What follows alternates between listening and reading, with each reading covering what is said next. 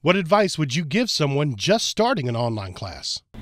The advice I would give to someone just starting would be to make sure you keep up on your work, because you can easily fall behind being that it's online and you're not face to face with the teacher.